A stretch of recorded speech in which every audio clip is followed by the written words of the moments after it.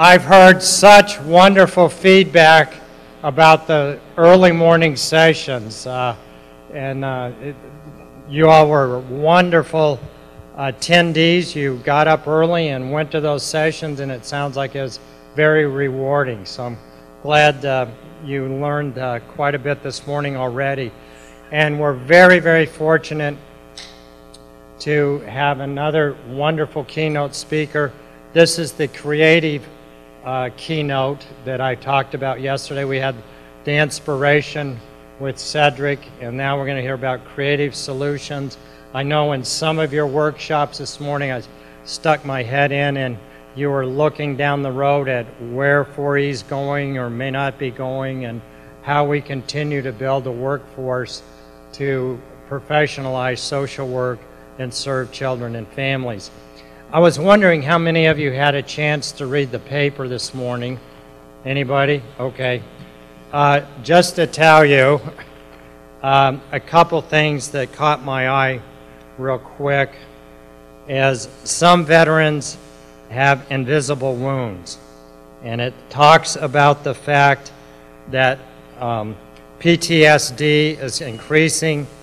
160,000 soldiers are coming back from the wars that are going to need help from social workers. So there's some excellent new textbooks out on military social work that I've received. There's a wonderful 6-hour CEU videotape course you can take. It's available in Texas. I don't know if it's been around. Has anyone seen it around the country?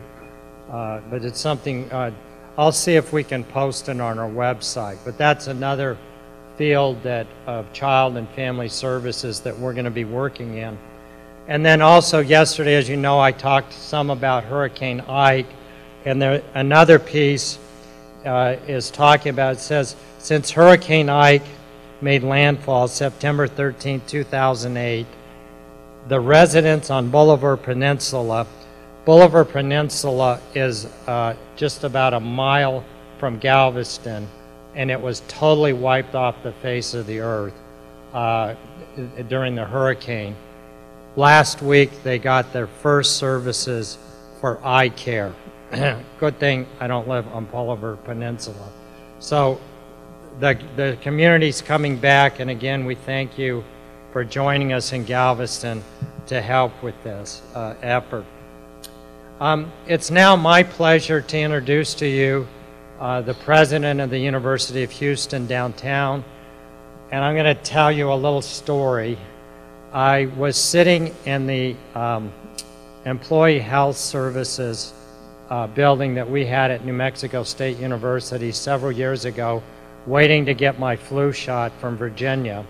And this gentleman sat down next to me on these, and as I still remember, hard plastic chairs. And he said he was there to get his flu shot, and he introduced himself to me as Bill Flores, the new provost at New Mexico State University.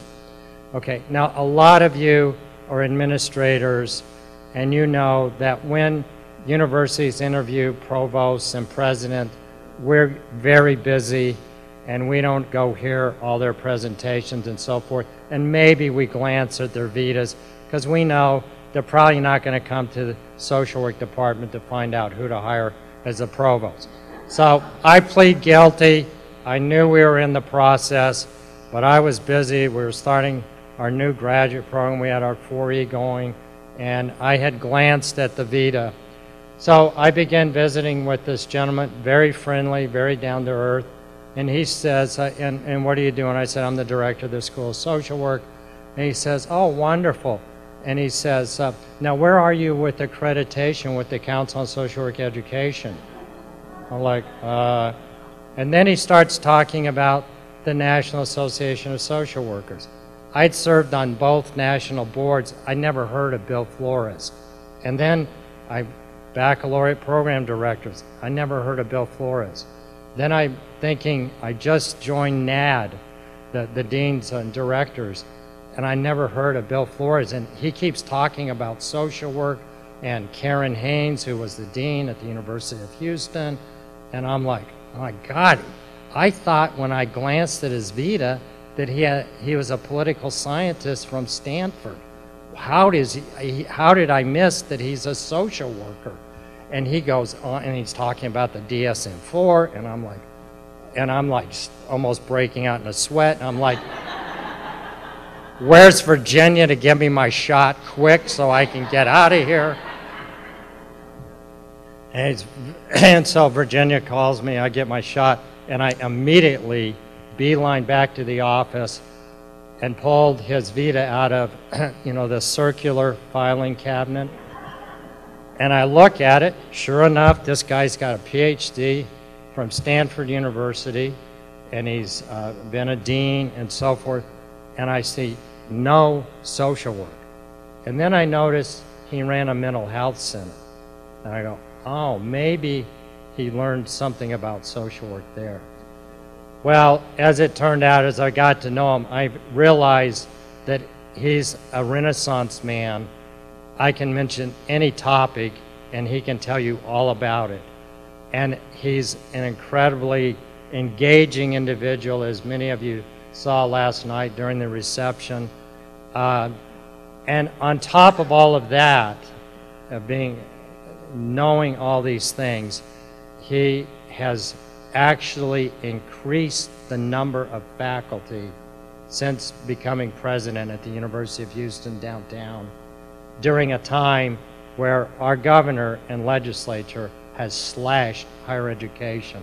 I have no idea how he does it. He must have a magic wand somewhere, but he's been able to maintain our faculty and increase our students and increase student financial aid, while at the same time being called to the White House and other national meetings as an expert on higher education.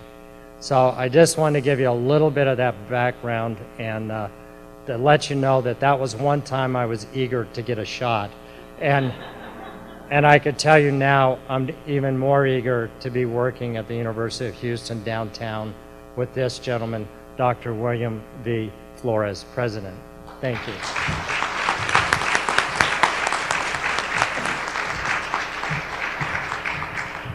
Well, Elvin is very kind, and since he's been kind about me, let me reciprocate.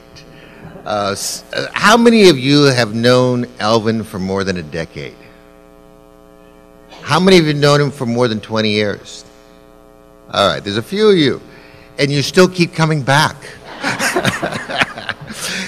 Elvin is a great friend, and I got to know him at New Mexico State University when we opened up a center in Albuquerque. I was trying to get a tenured faculty member to go up there, and it was so hard. And then Elvin volunteered, and he built a very strong social work program, master's program, in the Albuquerque Center. We added other degree programs. We had a vibrant distance education program. I've understood because of cuts and whatever else that no longer exists. But what was impressive to me about Elvin, and why we became very good friends, and why eventually when I came down here and found out that he was organizing a conference in Houston, I agreed to be a keynote speaker. This was 3 years ago, and to talk about some of my experiences and beliefs about social work, and we became even better friends subsequent to that. He agreed to come down here and help with our program to set up a center for family strengths, to continue working on the national level, and has just done an amazing job. And it's great to have him as a friend. But the thing about it too is he really understands Title IV-E. This is a guy that actually helped write the legislation for Title IV-E, that helped understand and implement the programs at different institutions, helped develop them and consult with several institutions, and not just in Texas and in New Mexico, but elsewhere as well. And he has shared his knowledge of of 4E in over 30 institutions, from Alaska to California to Florida to Maryland, Vermont, the Midwest. I'm always running into somebody that said, you know, if it wasn't for Alvin, we would not have a 4E program. He helped us get the funding, he helped us design it, and he helped us implement it. And then with conferences like this, to learn about some of the best practices going on throughout the conference. So please give Alvin a hand as well.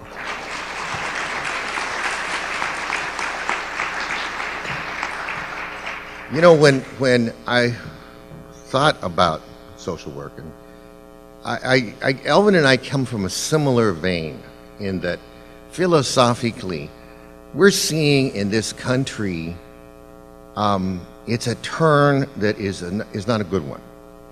It is one that is filled with anger and sometimes vicious attacks on the poor, demonizing them, and as if the problems that they have are not problems that anybody else has. But banks and what has taken place with the recession has meant more people who were from the middle class are now homeless or have been forced to go through foreclosure. Lack of insurance, medical insurance, has meant that the largest reason, the main reason for foreclosures has been lack of medical insurance. I've seen my aunt go through that, where she's had to sign over her home to the hospital. And as soon as she dies, and they can hardly wait, they'll take her home, California. We're seeing situations where there are cuts, dramatic cuts in funding for medical aid and for Medicare and for any kind of support services. You know, I believe that social work is vital to problem solving, to helping people deal with problems, but I think it's even vital beyond that. And that is to address those problems. You know, when the concept of social work isn't just about remediating a family's dilemma when they're facing it, which is what we, of course, naturally end up doing.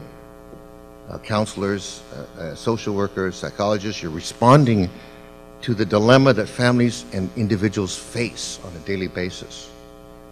But really, when you think of it, especially as you're training students, we've got to change society. And what other discipline is committed to the transformation, not just problem solving on an individual level, but changing society to alleviate some of those problems? Looking not just at the symptom, but the cause. What I think is that, and I don't want to go on a long about that. I gave a keynote a couple years about it. But I really do think Title IV-E is very vital, because you're giving an opportunity for students to work firsthand, to get opportunities to address issues that otherwise they would not be exposed to. And hopefully those funds on a national level will remain. But if we don't advocate for that funding, who will? If social workers are not advocating for the continuation of that funding, who's going to? If the organizations that you are working with and your students serve are not advocating for that funding, who's going to? And so I think, again, it's not about just the individual or the problem that individual faces, but it's about advocacy as well.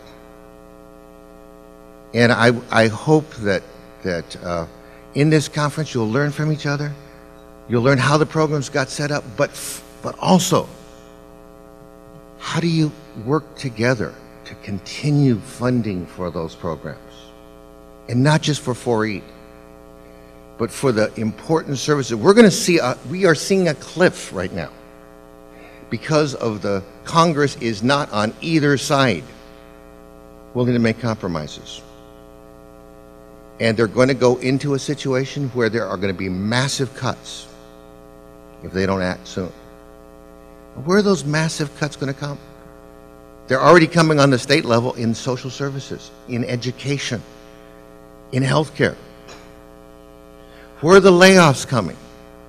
Teachers, nurses, social workers. And they're going to continue unless we do something about it. As a president of the university, I regularly speak out on these issues. Maybe I shouldn't. Maybe sometimes I jeopardize, my position. But I feel strongly and passionate about it. And I want to tell you, I'm proud to be president of the University of Houston Downtown. Very diverse. We really are one of the few universities that look like the city they serve. We have 39% Hispanic, 29% African American, very similar to the proportion of the city of Houston itself. And every one of those students, every one of them, brings problems. They have family that often we've got undocumented students, 400 of them. We've got people that have to work 2 or 3 jobs and take 1 class a semester, and it takes them 10 to 11 years to graduate. But they graduate. And we're helping them change their lives, just as you as social workers are helping individuals and family change their lives. And so society needs social workers. It needs higher education. Without higher education, we're not going to have the faculty and the students to train, to develop new social workers. Get out there, advocate, make sure that we have that funding. Make sure that your students are aware, so that if they're not registered, register them. This is going to be this is already a major election. And its outcome is going to change the face of society. So as social workers, please engage and make sure we change it in the right way. Thank you.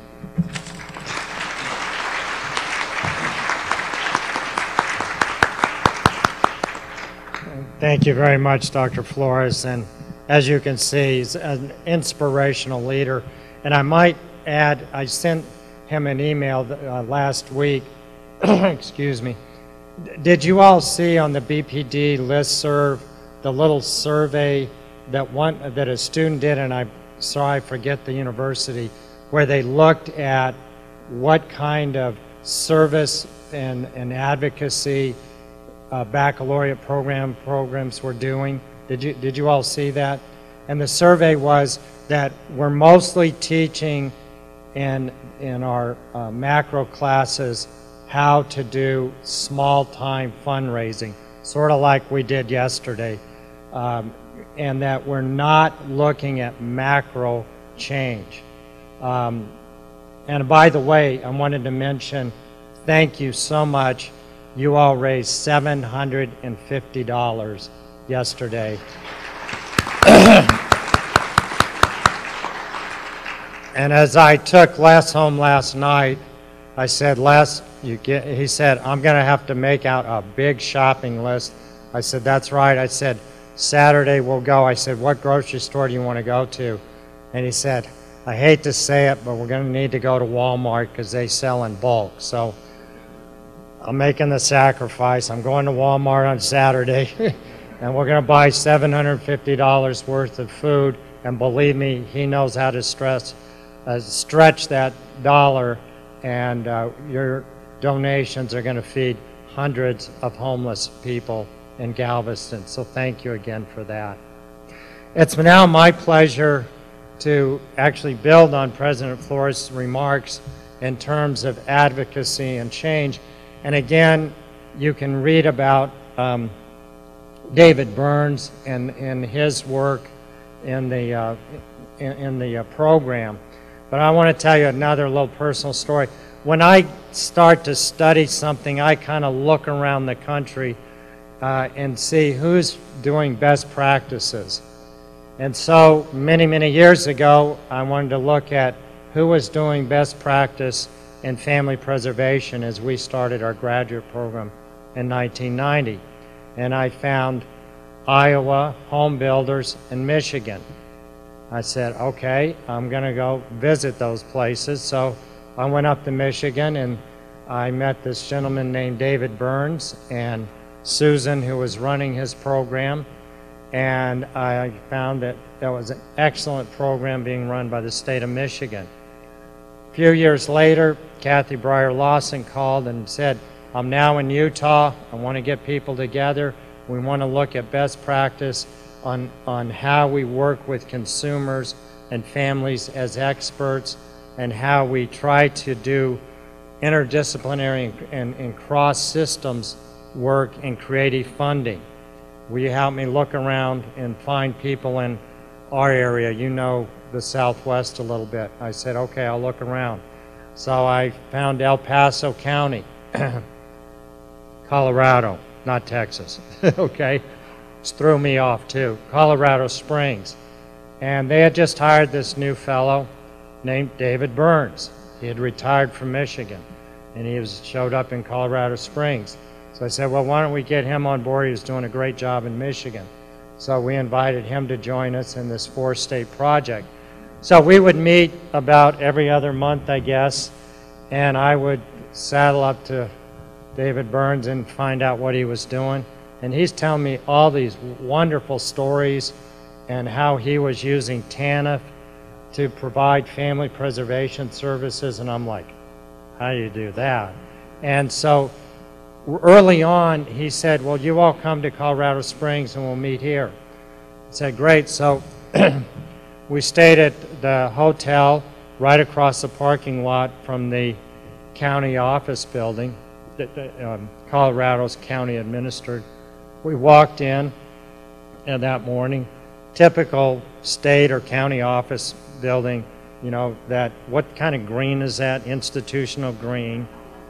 Went up to the bulletproof glass and talked through, and they never make them the right height for me or David. So I'm like kneeling down, Alvin Salih here for our meeting on best practices, and the hard plastic chairs, the linoleum, the typical yucky building you want to walk into. Went in, we had the meeting, great, everything. We continued having meetings for a few more months. I kept hearing all these wonderful things that David was telling me about, and I thought, now I know something about this guy, but what he's telling me, it sounds unbelievable. So I said, David, do you mind if I come up to Colorado Springs sometime and just kind of, you don't need to spend any time with me, just let me wander around, meet with your clients, some of your staff, and so he said, oh yeah, come on up. And I'm going up there, and I'm kind of thinking, being a little skeptical, cynical professor, I can't believe that it's going to be as good as he's telling me. Short story, the fast speed ahead. That morning I stayed at the hotel, and I walk across the parking lot. And now President Flores won't believe this, but I have a pretty good sense of direction. I can get across a parking lot. I walk in the building, and I look around and went, oh, I'm in the wrong building. So I did not even go up to the reception desk. I turn around, I walk out, I'm like, now last time we were here was a few months ago. I walked out the front door, went to the left, went in the building. I thought, well, maybe it's that building straight ahead. So I go into that building, and it looks a little more institutionalized. And I said, I'm looking for David Berns. And they said, oh, right, but you're in the wrong building. He's in the building over here. And I'm like, that's the building I just came from. So I'm thinking Twilight Zone, you know. So I go back into that building, and it was so customer friendly. There were no more bulletproof windows. There was carpet on the floor. There were kids' toys and everything. So I went up the reception desk knowing I had to be in the wrong building. Said, I'm here to see David Berns. She said, oh, yes, just go in that door and go up the second story, and he's waiting for you.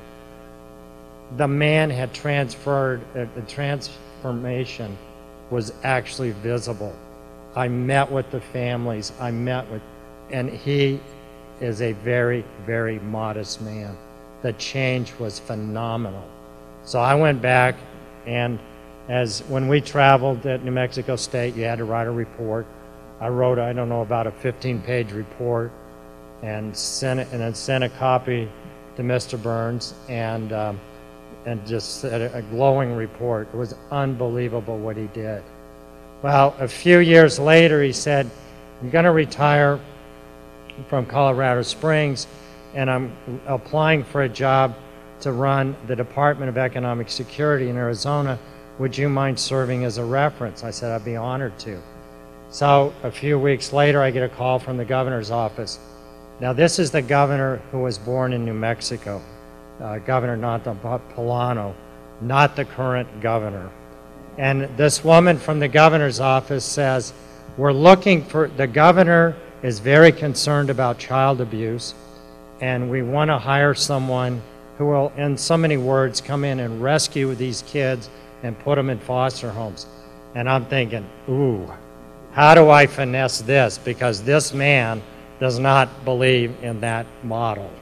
And so I explained to her that there was a new way of thinking, and maybe this wasn't the best way to go, but David Berns was the right man to turn that system around. And if you notice in the program, that's not a typo. The Department of Economic Security has 10,000 employees. It's a huge umbrella agency. He went in there, he turned it around. I hear he's retiring again. So next thing I know, he's at Casey Foundation, and now he's traveling around to all these states, sharing his creative ideas with them. And we talked a little bit and so forth. And then I was meeting with our planning committee with Patrick and Joe and Arnetta, and saying, who can we get that is going to be really creative? And I said, well, David Berns, he's working with the Casey Foundation. So I call him up. They say, no, he's retired. I'm like, how many times does this guy retire? I'm not using him as a model for retirement. Believe me. And so I thought, he can't really retire. Well, I think he retired for maybe a month or so. He rode his motorcycle around. I figured maybe he's back in Michigan in his retirement home. And I track him down. No, he's now in charge of the welfare department for the city in Washington, D.C., one of the most troubled agencies in the country. So I called him up and I said, and nicely I think, what the heck are you thinking? And he said, the mayor here has a vision, and it's something where I can again look at systems change. I said, wonderful. Would you come and meet with us and talk to us about the creative approaches that you're taking? And he said, sure. And if you notice, he came early. He's been listening to you all, and I'm really looking forward to hearing what he has to say. Let me welcome Mr. David Berns.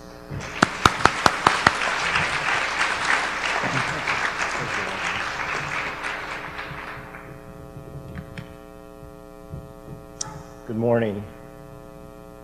I am a social worker. That's my professional identity. That's how I view myself. I've worked in the field of child welfare for virtually all of my career. That's been the focus of my work. In many instances, I've had, as Alvin eloquently described and very, very kindly, a number of positions. Those are not my identity. Those are simply the ways that I carry out that mission and the vision of being a social worker.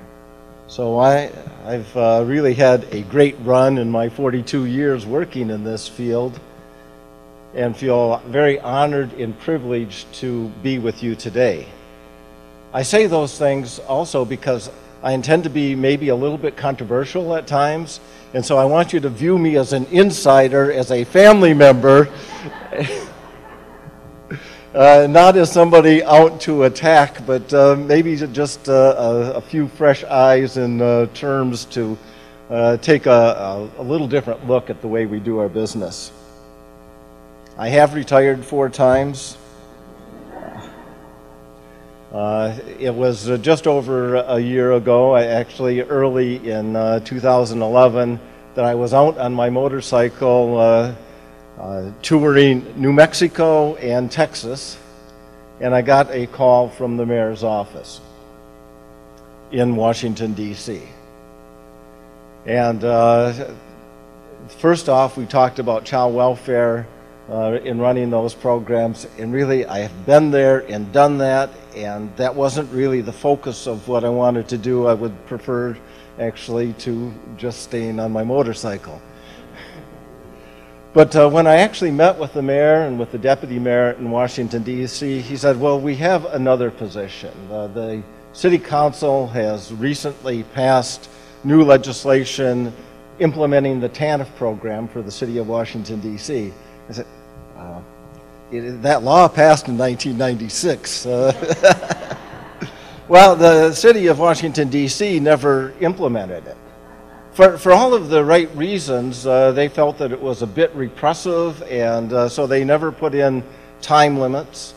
They never put in strong work requirements or the things that were a lot of the basis of the TANF program. And then the former mayor and current city council member Marion Barry, many of you have probably heard of him. He's famous and infamous in some ways, but he is the chair or the council member over the poorest part of the city of Washington, D.C., came to the realization that we had lost our sense of urgency in the city, that by not having any expectations around it being a temporary program, and without having strong work expectations that was supported by a lot of resources to help people move forward, we still had many of the same families receiving public assistance for that were receiving it 15 years ago. And so we had a PANF program in Washington, D.C. that's permanent assistance to needy families. And I think we all came to the same conclusion that nobody deserves to be on TANF. Not because they're not deserving people, but because if you're raising your kids at 40% of poverty, that is in no way, shape, or form what would be good enough for your family, what would be good enough for my family, or what should be good enough for any family, especially in our nation's capital. So the idea was to get a new sense of urgency. So, and again, in my discussions with the mayor, he didn't have a vision of eliminating welfare, but rather of eliminating poverty for the city. And it was clear that he was offering me a position to be the primary prevention program for child welfare for the city, with hundreds of millions of dollars, influence over billions of dollars of other funding, to be the prevention program for juvenile justice and other deep-end programs, and to be a main player in the community in all of the prevention efforts that even kept people from coming into the welfare system. So I know that's not the way you would normally describe what the title or the role of the director of the Department of Human Services was, but it gave me and him and others a chance to reframe and redefine what business we were in. And coming to the conclusion that the business that we were in was not just running the nation's best PANF or TANF program, but rather serving as a prevention and as the economic supports for so many of the other programs. Because you know that a family that's in the child welfare system, and I'm going back to some old statistics, I haven't seen the most recent, but a poor family is 22 times as likely to be in the child welfare system as a non-poor family. Not 22%, 22 times as likely to be in the child welfare system. So if we can address the issues of poverty, we would have a much better chance of keeping the families on programs that not a one of them in my whole career has ever said, gosh, I would love to be a child welfare family, or I'd love to be a foster kid, or I'd love to have my kids taken away from me, or whatever the stereotype or feeling is about child welfare. It's not a system where people and families want to be, so it gave us a chance to reframe and figure out how to support the families before they ever came into the system. I'd like to, Alvin said I'm a humble person. That's far from the truth.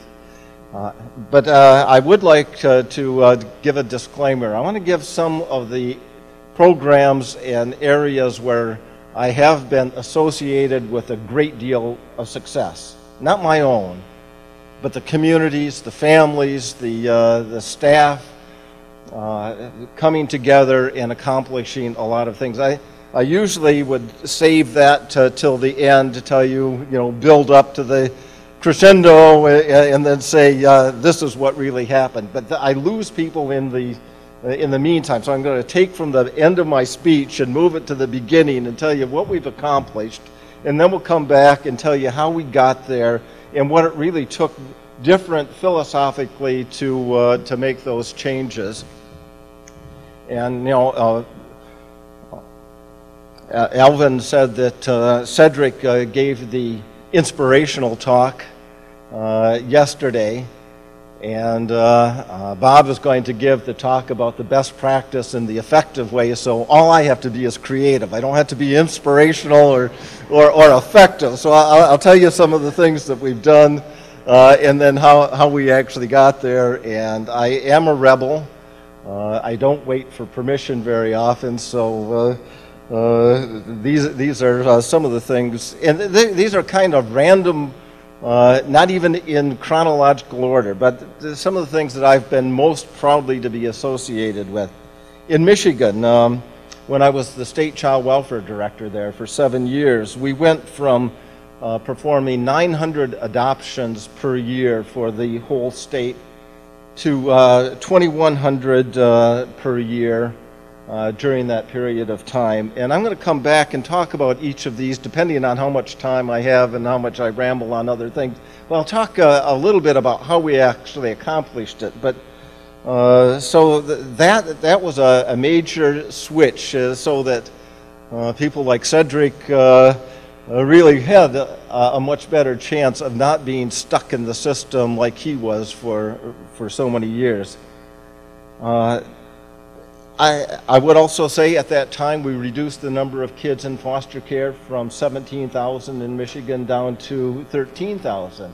There's been a lot of jurisdictions around the country that have had 50% reductions, but actually in Michigan we were among the lowest to begin with, and so that was really what we thought to be a pretty significant accomplishment as well.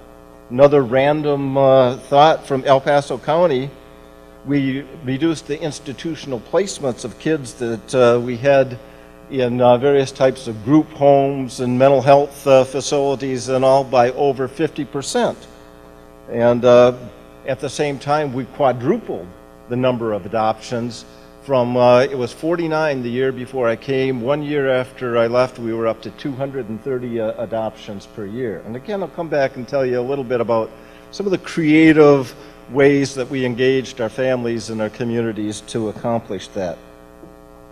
Back in Michigan and then in El Paso and in Arizona, we greatly increased the reunification of families by redefining what business or what reunification meant. And again, when you remove kids, the situation is really, really terrible. I mean, you don't, child welfare workers don't remove kids for no reason at all. The families are really, really in crisis and the kids are in danger. And it's like this bar way down here before we'll take that kind of a gruesome action removing kids. But to get kids back, the bar is way up here. This is my graphics. I don't have a PowerPoint. So,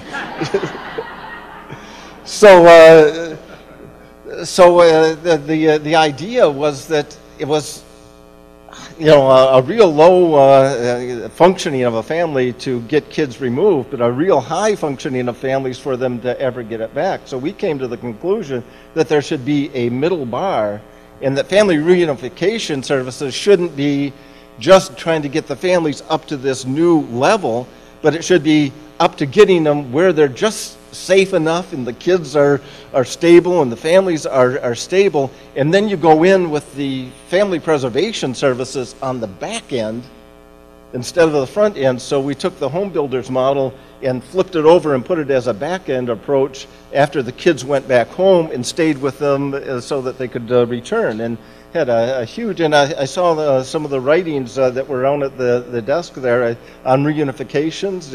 One of our partners, Lisa Sanchusi, if she's here.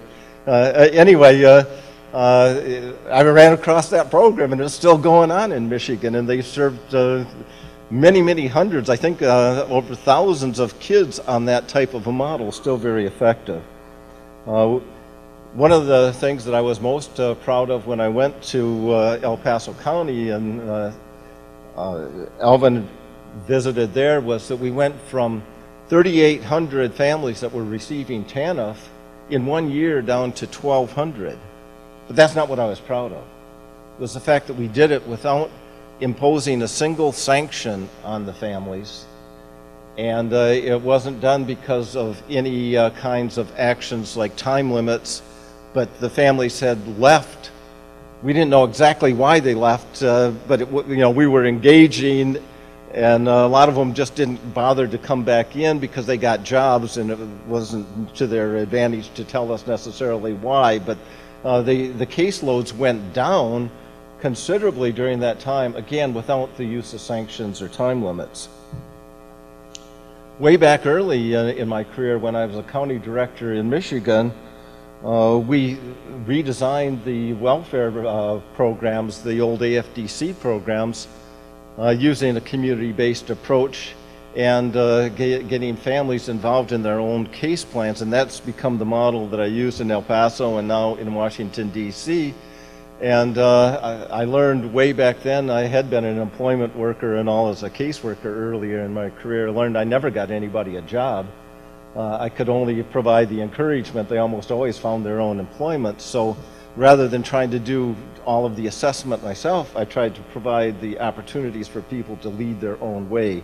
And so that actually became the model for the new TANF program. And I had the chance, because of that experience, to help even write what none of us thought was a great bill, but the current TANF legislation. And so that was one of those successes. One of them that may be of particular interest to this group of things that we accomplished was back. I didn't have a master's in social work when I started my career. I had a bachelor's in psychology, and I was a welder at Fisher Body. That's how I got myself, worked my way through college. I was married, had a family, and and General Motors paid my tuition. So I was really very happy that I had an employer that saw the benefit of increased education. But we went on strike, and I had the chance to take a job as an eligibility worker over at the welfare office, the FDC program for the strikers and the other community members. It was a big nationwide strike. And so I went into that program, and that's how I got into the career. But when I started working on community-based approaches in that county, some of my social work friends said, well, you'll never really rise within this industry until you get your union card. Well, I had a union card. I was UAW. But she said, no, the union you have to be in is the Union of Social Workers. You need your MSW. So I didn't have a great undergraduate career, but she and others helped me to get temporarily conditionally admitted to the School of Social Work at Michigan State University. And I had to take 10 credits first, and the state had a tuition refund plan even for that. So again, I was thankful to my employer that helped me get into the MSW program. But as I went through and I had a great field placement, on the weekends and the evenings they were flexible enough, but they said I would never be able to finish my career or my MSW program on a part-time basis. I said, try to catch me. Yeah, but in the middle of my second, and they allowed me to use my job, a different type of my job as the second year field placement. But just as I was beginning that second year field placement, I was appointed as the County Social Services Director up in Marquette, Michigan. 400 miles away from the School of Social Work. So I talked to my board and said, really, it's important. And they said, we want you to get your MSW. What will it take? I talked to the school. I was able to consolidate my classes into just one classes on Mondays, and they allowed me to use my job as my field placement because it was social work administration concentration, and they could not figure out how being a county director did not meet the criteria for the social work administration. So my field placement was as a county director. My supervisor was an MSW, and I flew back to Lansing from Marquette every weekend, or sometimes drove in order to complete it. But how great it was that my board allowed me, the state allowed the tuition refund, and my staff supported me for the last time. But it gave me the sense that, yes, people are really supporting me. What more can I do to support my staff? So I looked at my staff there, and I had 1 or 2 master's level people that were working in services positions out of about 30. And so what I was most proud of, and I think we can come back to this later, is that when I left, virtually every one of them had a master's degree. And I'll come back to how we accomplished that. But then another accomplishment that I'll spend more time on is that after 11 years as the county director there, I got appointed as the state child welfare director in Michigan, and looked around and found out that very, very few of my staff had master's degrees, especially in social work. And I had schools of social work asking for stipends and 4E and all of that going on. And I said, that's great, but what am I going to do about the 1,500 current staff that I already have that don't have master's degrees? And by the time I left, over 300 of them were enrolled and working on their master's degrees, and actually got them, and well into many hundreds after I actually left, completed that program. And again, I know that's of interest to you how that works, so I'll come back.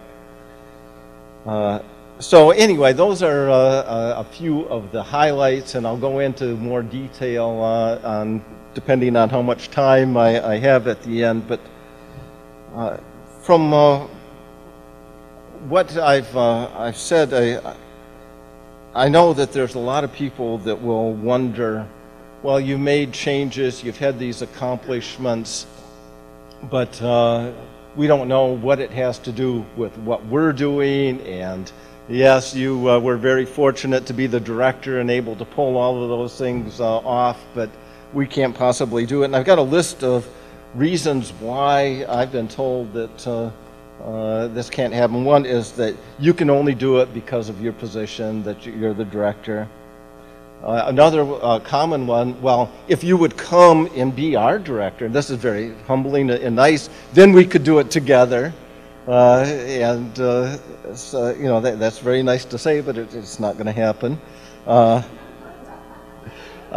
And of course, it would never happen in our jurisdiction because of, and you fill in the blanks of why these approaches or whatever approaches you want to work on would never work in your jurisdiction. Or it was a different time. You're talking about things that happened as much as 42 years ago, and times have changed, and so therefore it no longer has any relevance for us. Or Yeah, we've already done that, and we've done it better than you anyway. And another one is, well, we don't even agree with the approach that you took. Yeah, so why would we want to do that? And that's fair too, because and I don't even have a sense of ownership, because I don't think I've ever had a creative idea in my life. It's been mainly the community's ideas that we've helped to implement. And my favorite one is that, well, we're going to wait and see if Berns goes to jail before we try that one, because it's got to be illegal. Okay, so, and I did wonder, to what extent is that just serendipity, or that, just because I've been fortunate enough to be appointed to what would be considered some pretty powerful positions or whatever, what is it that has caused us and allowed us to have, as communities, such great success in so many different areas? And I had a chance when I was in El Paso County to be working with a management consultant, and I asked her that question, what's it take to get the change and to sustain it and to actually be able to do different things on our jobs when it seems like we have so many rules and regulations?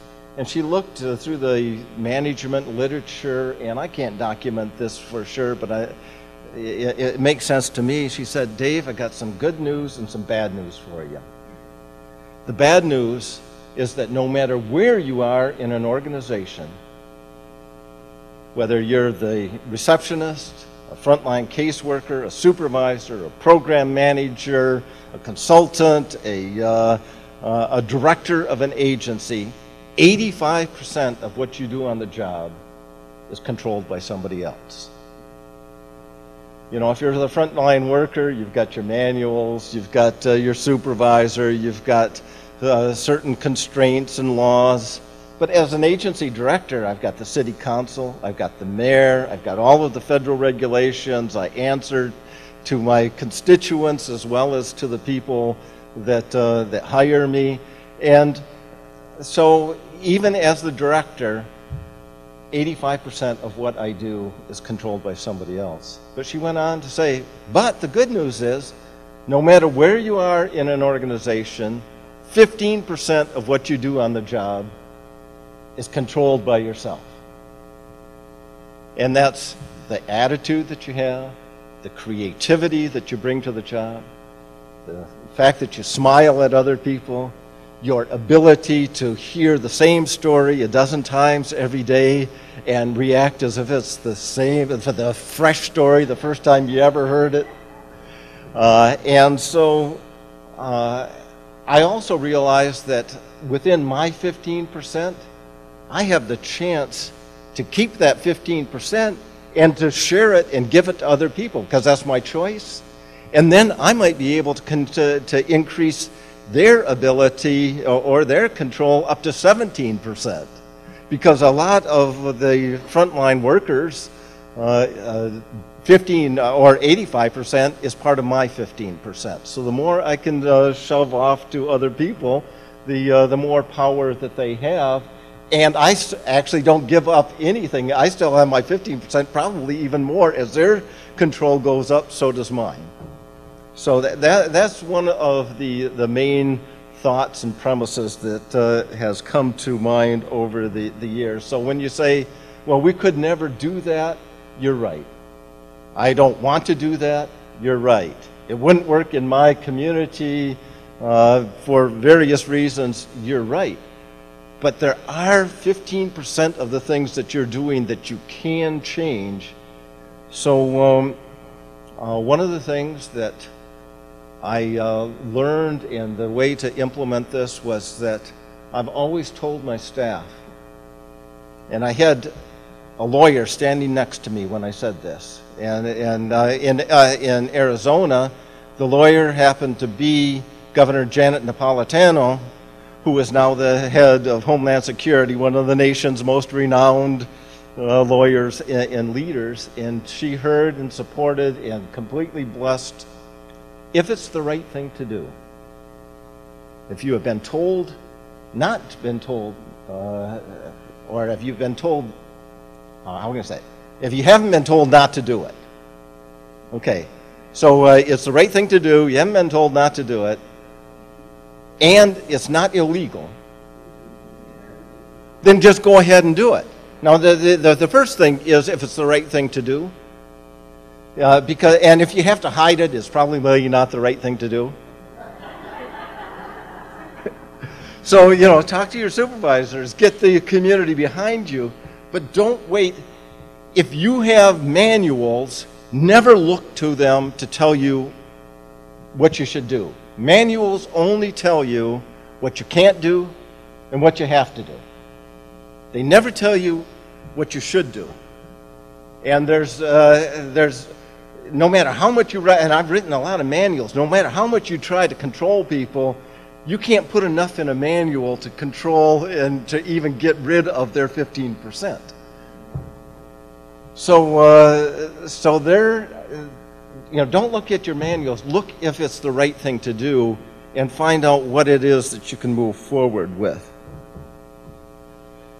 Now, I have some other general principles that I threw out as we were designing, and I've learned them all over the years, so I don't know when I learned them, where I learned them from, and I can't document them. I'm not a researcher, and I'm not a social work professor or anything like that, so I can't give you the sites to a lot of this stuff. But I do know that the outcomes that we need to work on often we think are the outcomes that are included in federal laws and in our contracts and all.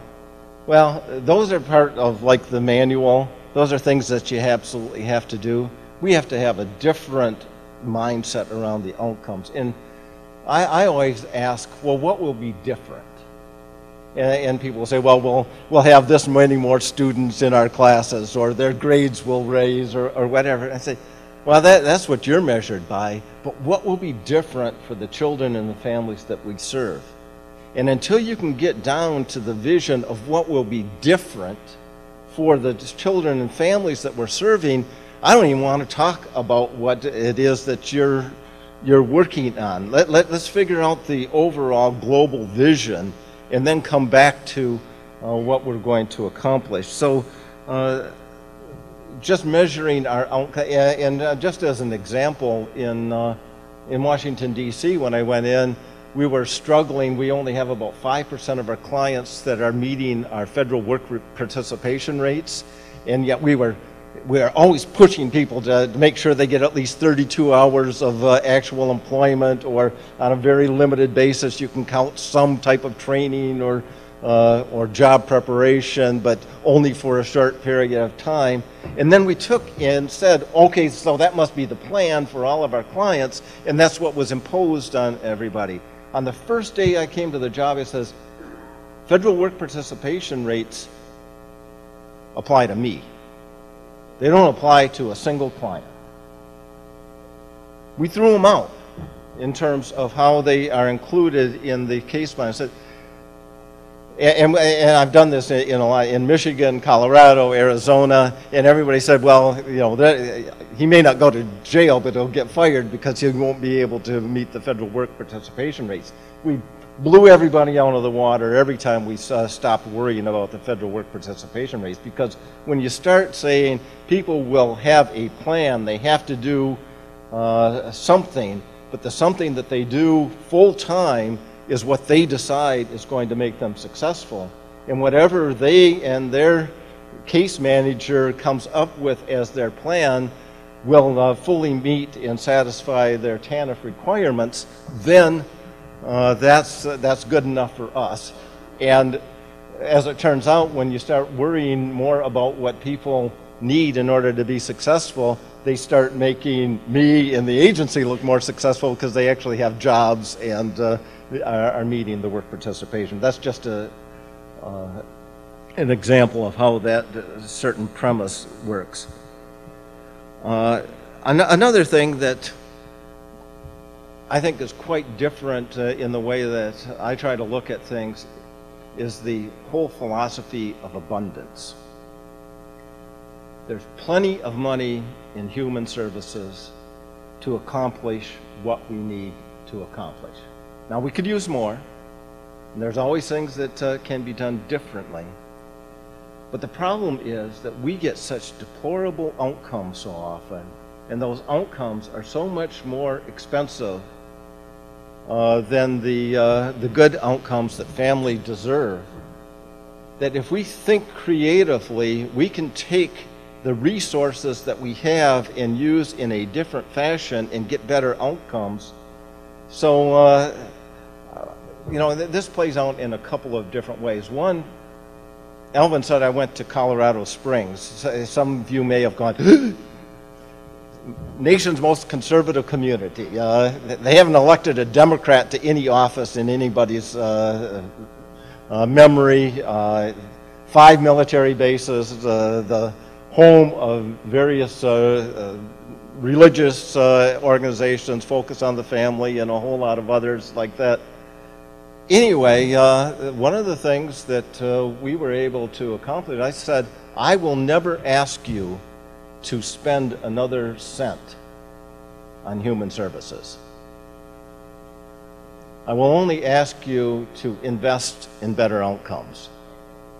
Because if we can get more of our people in as tax-paying rather than tax-taking citizens and all, I had to learn to be bilingual. I had to be able to talk both conservative and liberal, both Democrat and Republican. But anyway, we had to use the language and the philosophy to engage that particular community in what was a united vision. And the county commissioners adopted the vision not only for our department, but as part of their broader vision to eliminate poverty and family violence, which was pretty much unheard of in Colorado Springs, to have the 5 county commissioners in that conservative community embracing such, I think, a progressive vision. So the idea of abundance also plays out into what we would consider advocacy. And one of the things that I've learned over the years, and I talk to people like you and other members of the community and clients and other agencies, and I say, as social workers, as people that care, as recipients, you absolutely have to maintain your advocacy. We need your voice. But there are some things that I have to tell you from our vantage point. We're already getting hundreds of millions of dollars into our agency. If the city council, if the state legislature, if the governor, all they hear about your Department of Child and Family Services, your Department of Human Services, whatever it's called in your state, is squandering that money, is ineffective, is doing a poor job, do you think they're going to dump more money down that rat hole? And the answer is no. They have to see that they're getting something from their investment. So I encourage advocates to keep the message strong and powerful, but find some things that the agency's doing well, and say, this is what they and we as a team have been able to accomplish, and with this many more resources, you can invest and get even better results. So it's helping to change the voice of advocacy, and not to say that to make it all Pollyannish or that there's nothing wrong, but you have to concentrate on what you're going to get from an incremental increase in your funding, or from even delaying a cut or preventing a cut. And if you can't do that, then they'll probably say, well, then that program's ripe for cut because nobody really supports it anyway. Another part of the philosophy is that redefining our business, and I touched on this before. I have to see my job as not just running the best TANA for homeless or protective services programs, whatever my job happens to be, but start asking the questions of, if I fail, who's going to get my clients next? and who already failed that caused them to come to me in the first place. And my job, I figure, is 30% at the top, not all of my staff, but as the director, is to spend 30% of my time running the agency to have the very best TANF program, the very best homeless program, to keep on top of the management, and 70% to prevent kids from going into child welfare and juvenile justice, or to improve the schools, the employment, the housing stock, and all, to keep families from ever getting into the welfare system in the first place. So redefining my job as prevention for somebody else and for strengthening those that are the prevention for my job, for my services, it gives us a whole different way of arranging and thinking about the investments that we're going to make with the limited dollars that we have in our programs. But everybody else has to start thinking about it too. Child welfare is a prevention for programs for the criminal justice system, for juvenile justice, for even for poverty, because if you can keep kids safe and secure and flourishing, they're not going to be on that circle coming back around and entering the programs as homeless kids and on the street after they finish their career in child welfare. So it's a redefining our jobs. And we had some of these discussions yesterday in what is the job of the 4E program. If you think that it's exclusively running a 4E training program or a 4E stipend program, you've probably missed the richness of what you're doing. You are an anti-poverty program. You're a family strengthening program. It's not how many credits you get or how much money you bring in, but the raw resources that you're molding into somebody that will go out and actually make a difference in the children and in the families and in the communities, that's going to make huge changes in society. So that's your job, is to make huge changes in society, and you happen to do it by running the very best Title IV-E program, which is one element in a huge part of a child welfare system. And child welfare should be seen as an agency of last resort. We often, as agency-centered administrators, think that we are the most important thing that ever has occurred in a family's life. Well, if we're that important, we have really missed our job and redefined defined our job improperly, because if we can support their families and their communities and keep them from ever coming to us, that's what families would prefer.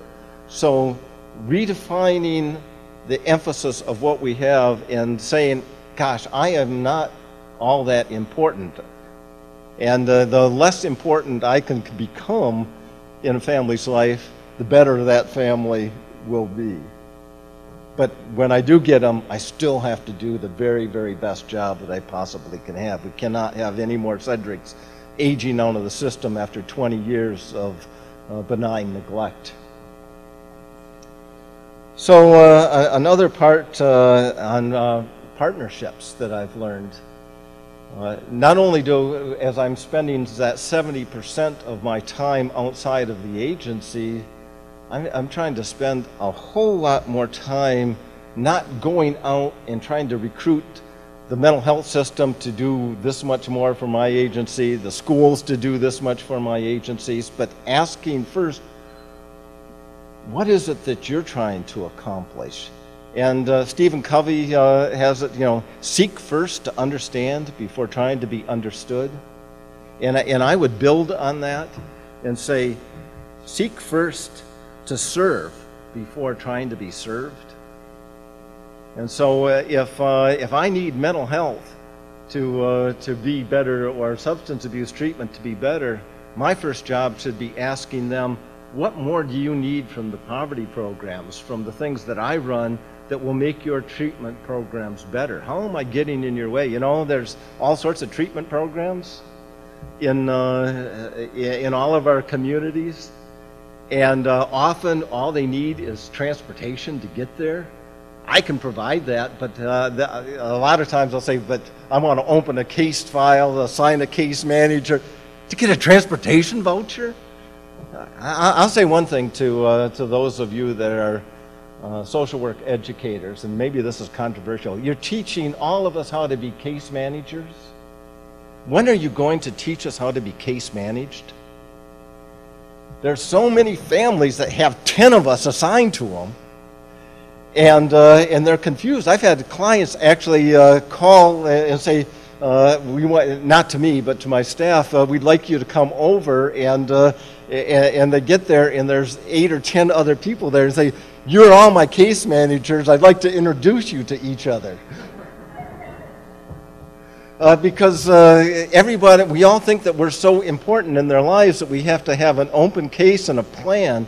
Well, maybe the plan is just for us to give them a transportation voucher or child care.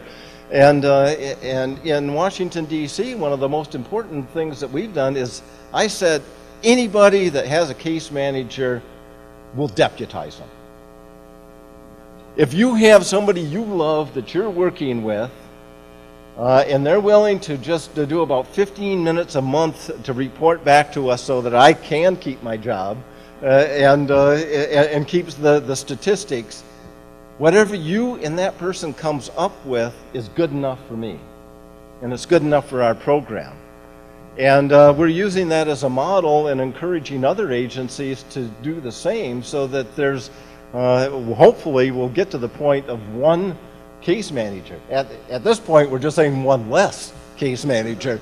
But even there, because this is crucial to their financial need, that families will choose who will be their primary, we'll deputize them and give them just the minimal training they need in order to report back in. But whatever they decide is, and if it's full-time, and then if they just need the transportation or the child care or some other ancillary service, we don't have to have another case manager. They're able to work through our system to authorize it.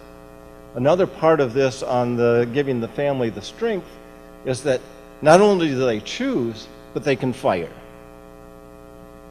That if they thought that their case manager over at the housing authority was going to be just perfect and that person just isn't working out, go ahead and choose somebody else. And I have 15,000 families that we're trying to get, or adults that we're trying to get jobs in our TANF program, and enough money to have 3,000 paid contracted case managers for. Now, I'm getting some more money, but that's another story. But not nearly enough to serve everybody. So this is on the self-defense that I'm deputizing everybody else, but it's also because it's much better for the families.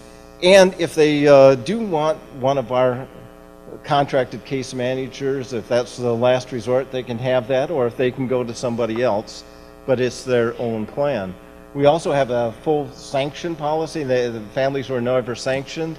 And again, I was proud in El Paso County that we had a full family sanction policy, never had to use it, because families negotiated their own plan. If they didn't follow the plan, that was our foot in the door to social workers to say, this was your plan, you created it, and you're not following it. Is there something you didn't tell me? And that's where you find out about domestic violence and substance abuse problems or school performance issues or whatever. And then you say, well, then why don't we work on that? And that'll become your plan, at least for the next couple of months.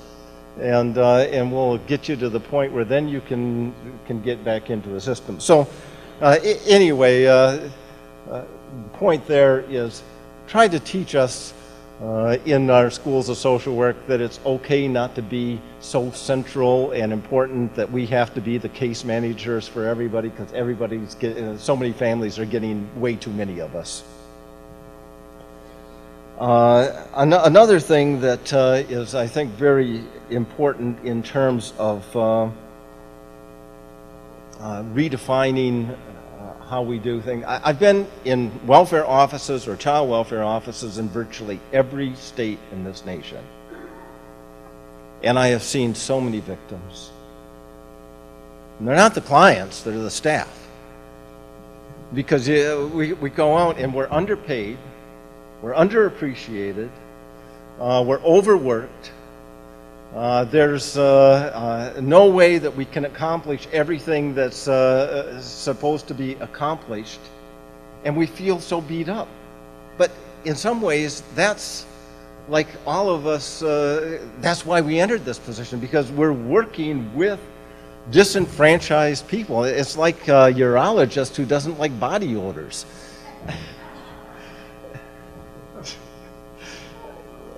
You know, we're not victims because we're working with people who are victims. That's what our job. And I had one kid, he was raised in the foster care system. He's now a very high aide within a congressman's office in Washington, D.C., who said, if you think this is a job, get another job.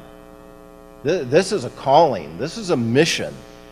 And if you can't see a sense of hope in your own life and in what you're doing, then you probably have no chance of showing that hope and vision and sense that to your clients that they can accomplish something. Because if you can't do it with a full-time job with benefits, those of us that have benefits, how can we get that sense that there is hope and an opportunity for those that we're serving? So let's try to get rid of that victim mentality. Realize that we entered this profession because we want to work with those that, and not to accept it, but that's why we're here, and that's what we're trying to accomplish, is to get people so that they can succeed.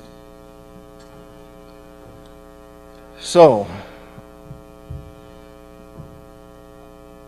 one of the areas, and I can tell right now I'm not going to get into all of the specific examples that I had expected to get to, but the process for systems change that I have followed that's allowed for the development of more creativity has been to make sure we negotiate what we're trying to accomplish. I alluded to that.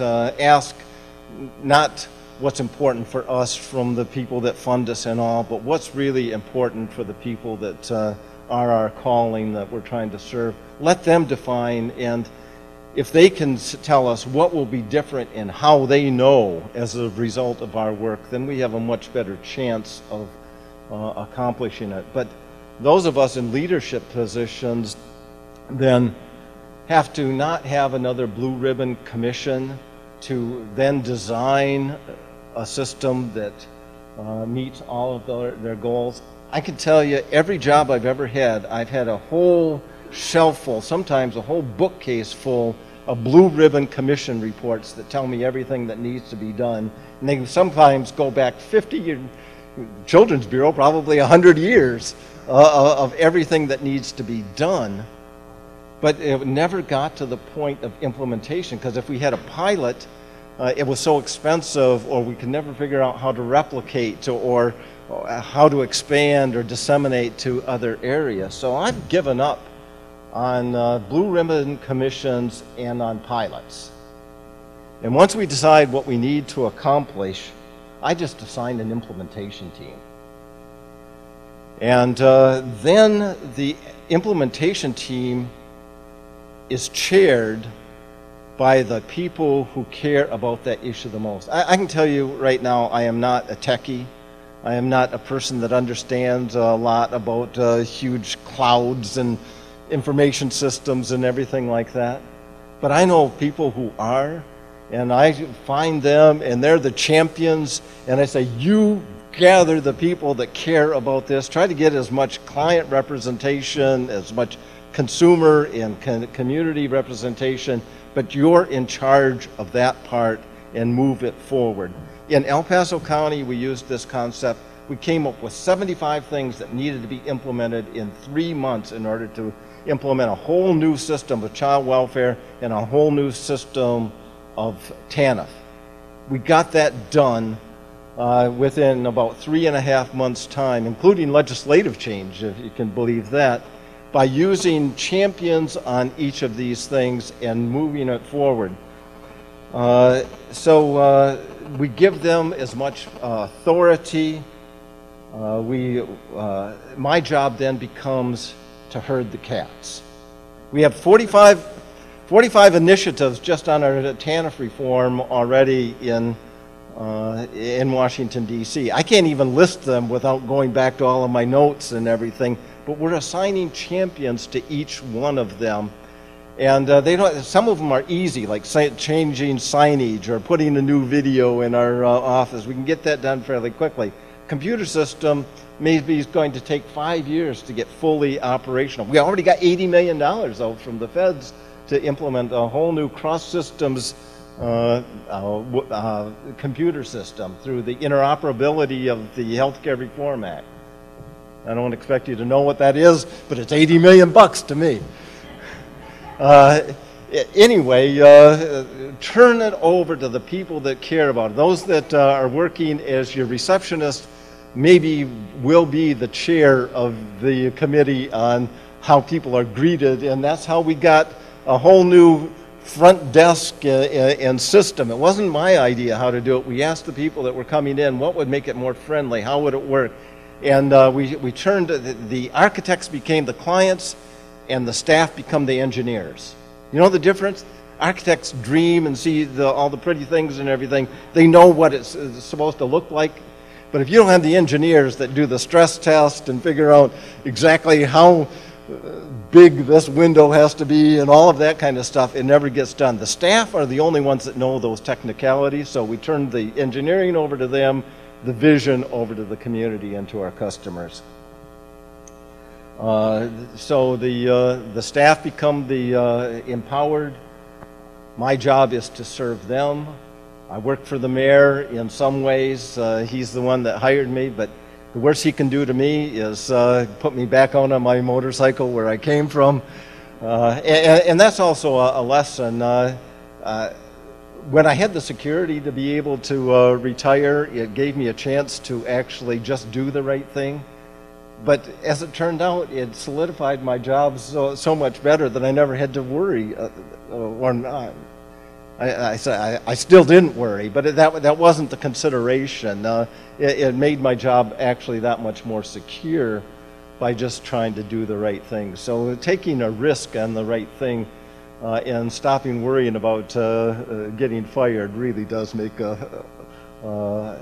is liberating for all of us. So just trying to make sure that the people that are most involved have the power to carry it out. I work for my top managers, but only if they work for their supervisors, the people that are the supervisors in the organization, and they only if they see as their main client and who they work for is the staff, and most importantly, only if the staff that are really relating to the clients see their job as being their supports and working for them.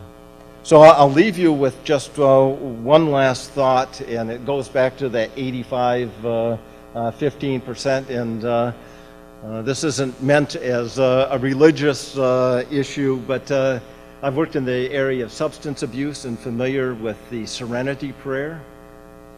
And that goes, God grant me the serenity to accept the things I cannot change. That's our 85%. The courage to change the things I can, that's the 15%. And the wisdom to know the difference, that's you, that's our social work education. That's what teaches us really that we'll never accept an unacceptable condition, and we will make a difference with the things that we can change. Thank you.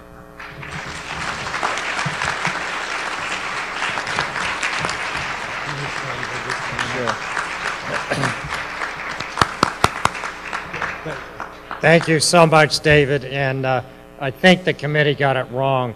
You are inspirational in your speech as well as being creative. I wanted to quickly give you a gift from the University of Houston, Central Campus, a couple gifts. And thank you so much. I also very quickly wanted to tell you that Texas is an extremely conservative state. In 1994, we had 7,000 children in foster care when we began family preservation. We're now approaching 30,000 in foster care. And I think this would be a wonderful place for you to retire to, where you can ride your motorcycle for miles and miles and miles. So thank you very much. Thank you We so much. appreciate it.